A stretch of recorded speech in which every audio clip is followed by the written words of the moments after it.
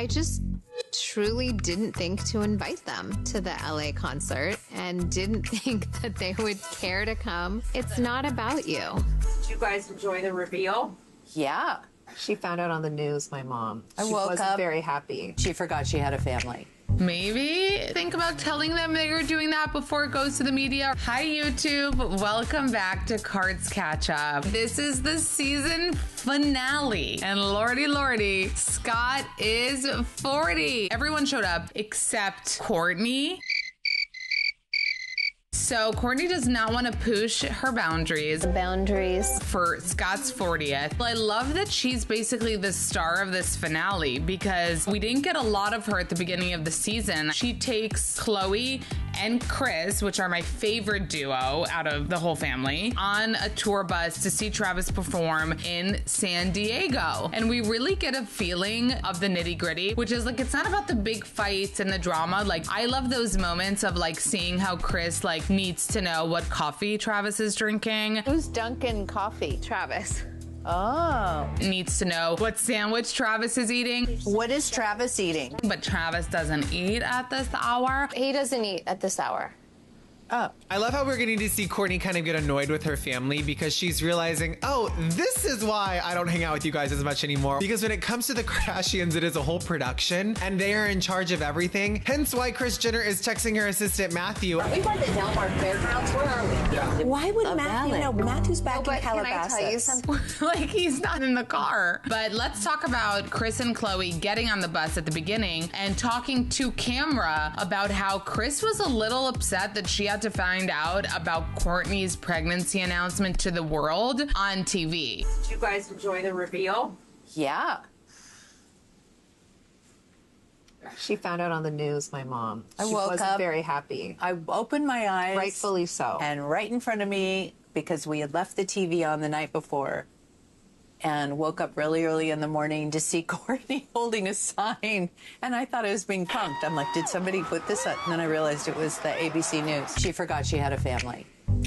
That's what pregnancy brain does. It's wild how that happens. You know, I'm usually Team Kourt, and I try to see her side, but it's like, your family lives in LA. Like, if you're planning on doing this at the LA show, like, maybe think about telling them that you're doing that before it goes to the media. I just truly didn't think to invite them to the LA concert and didn't think that they would care to come. It's not about you.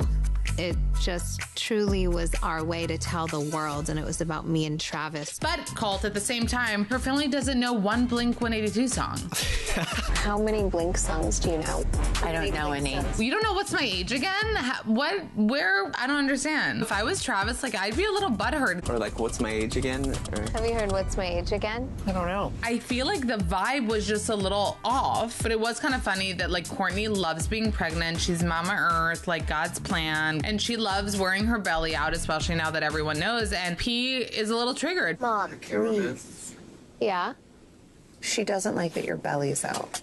Oh, you want me to zip it up? You're so braggy. I think it's so cute. Stop showing off. You're showing off your belly. It's like annoying. But anyway, they get to the house. They have this like room picking situation. They're all indecisive. Kourtney has to check a million times what room. Guys, there's rooms for everyone. Lo and behold, and not to our surprise, she blames Kris for everything. Why is this taking 30 minutes for us to pick a room? My mom is a massive control freak, and I think that we all get a bit of controlling nature from her. And when I'm around her and I'm around Khloé, it makes me never want to be that way. And then they're trying to have this like kitchen counter conversation. What about you, like, makes you have this need to be so Bossy? controlling? No, Bossy. control. It's control. I don't know. Are you ever curious control about over it. yourself of why you're I so was curious controlling? about where we were.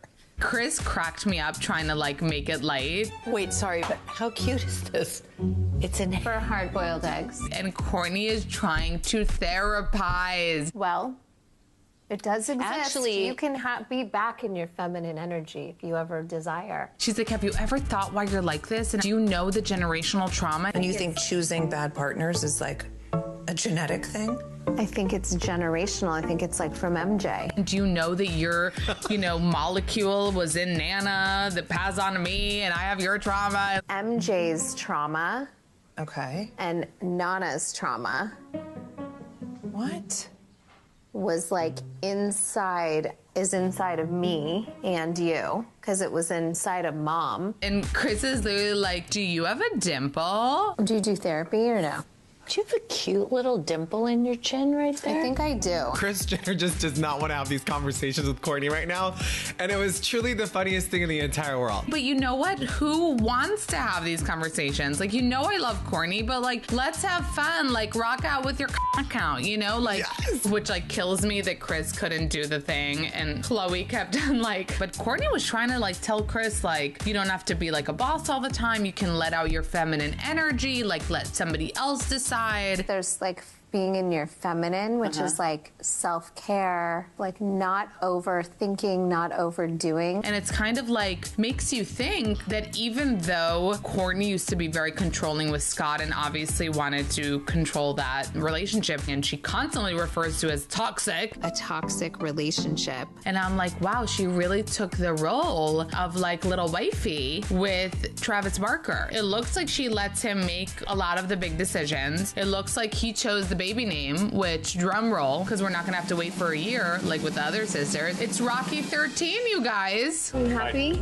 Yeah, I'm so happy. Rocky. Travis, I feel decided on his own. It feels like his own passion. Oh my God, he went on a podcast and talked about it. He did an interview with Complex and talked about it. Now we're seeing on the show that he's already had the name picked out before they even found out it was a boy. Kourtney's very, I don't know if lordy, but even when people would be like, what do you want, a boy or a girl? She's like, God's plan, God's plan. Whatever is God's plan. Prepare for God's plan. God's plan. It's fucking say what you prefer, okay? We know it's God's plan. We know the most important thing is that the baby is healthy, but just lean in. And here's the thing, I feel now we can notice with this feminine energy that really it's Travis's world and she's living in it. Even the gender reveal that she told her family about 5 seconds before. We are doing our gender reveal. If you guys, anyone wants to come. You're telling me the day before? Mm-hmm. Was a drumming tour thing. It's did he not have enough time on real tour? The gender reveal had to be tour too. Another part of this episode, even though Kourtney, took up a lot, was again, Kim, work. I feel like Kim took the variety comment, get your ass up and work. Get your ass up and work. And she just took it upon herself to work more because it's she's always worked so much. And now the narrative is no, but this is the most she's ever worked. I have to get ready to go back to New York. I'm filming American Horror Story. No days off. Getting up at 4 a.m. to film American Horror Story is a lot. My call time was 4 a.m. Yeah, it's long days. I have 8 days of full back-to-back work. I have so much respect for actors. These long hours are really, really crazy. And filming all day and remembering these lines. And this is after, trotting the globe. And I love how she's this isn't just a little cameo. This is an actual role. I need to learn my lines. I have to do this. She didn't even know how big of a commitment this was going to be. This is not some little cameo. This is a serious role I'm in. That's the one thing that I'm just insecure about. It's eye-opening because it's kind of whoa, the cameras are rolling on this behind the scenes of this television show that I think if I was Emma Robertson, an actress or actor, I'd be kind of weirded out why the hell are you bringing your camera crew behind the scenes when we're already filming the show? Emma is so nice, so pretty, so sweet, and she's so creative. What if the cast hates me? What if they are oh God, why is she here? That kind of energy. I did write all my sisters and my mom and everyone today, and I said, you guys, I just want you to be really appreciative. This shit's really long hours. You should be really lucky that you have to roll out of bed and film in your house.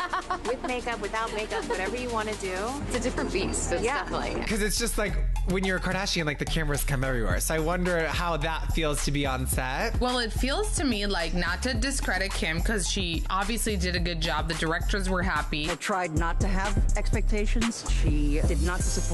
But we have to also understand that this is a business and they also want somebody like Kim so that more people will watch the show. So if the camera crews are gonna come, they're gonna come, Emma Roberts. You're gonna have to deal with it. But I love how we got to see like Kim doing something else, because she does try to show us the lawyering and the prison breaking and all that. And it's like, great, babe, keep on doing good for the world, but like less entertaining for us. This was actually entertaining and also lets us see like, damn, acting isn't so glamorous. It losing hard. Losing my voice because I'm talking so much and I have so many lyrics that song lines. What the is wrong with me? So many people want to be actors and like think that's the life. And you could tell that Kim, who's so used to the hustle and bustle, this was a lot for her. This was more than usual. This is more than a photo shoot that takes a couple hours. So what did you guys think of the season finale of the Kardashians? Let us know in the comments below. And make sure to check out this season's past recaps in case you missed them. And don't forget to subscribe.